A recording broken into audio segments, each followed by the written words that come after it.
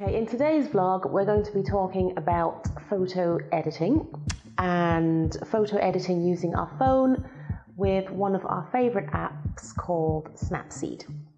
Let's jump straight into it. So here's the icon just here. You can find that in the App Store and in the Google Play Store as well. So how do we use it? Jump into your app there. Select a photo from your library, and I'm going to go with this picture right here. Now, for Instagram, that's not a great photograph yet, but this is what we're going to do. So we click on this little icon here, and that throws up a whole host of editing options. The first one we're going to do is the crop. Now you can see a lot of preset crops here. I'm going to go with the free, which is the first one. You don't need to do anything, just move your finger down, and as you can see, I'm cropping out the lighter and the candle from that picture. I just want to get the flowers. Once you're okay with that, just bring that down a wee bit, and we're gonna click on the tick. So next thing, it's a little bit too yellowy, orangey, so I want to really brighten that up.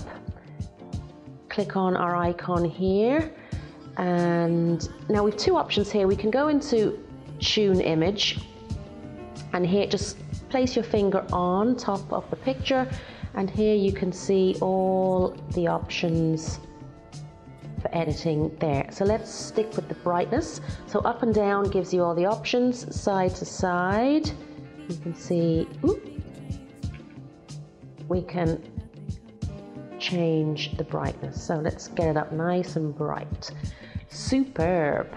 Click the tick. Next one we want to do,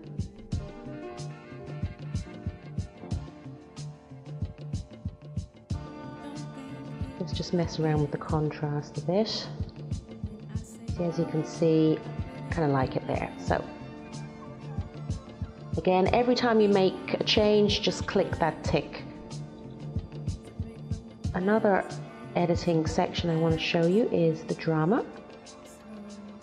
Now drama, as you can see, really brightens that up. There's the number 2 brightness, but it's a little bit too bright. So again, we're going to bring that down to number 1. Again, slide up and down, bring it across. That's just flushed it out a little bit too much. Let's just bring it up a wee bit. Excellent. And the filter strength, you can mess around with that. Okay, so once we're happy with everything, again, just press on your tick, save the picture, and that will save automatically into your photo library. There you go, saving photo completed. So we come out of that,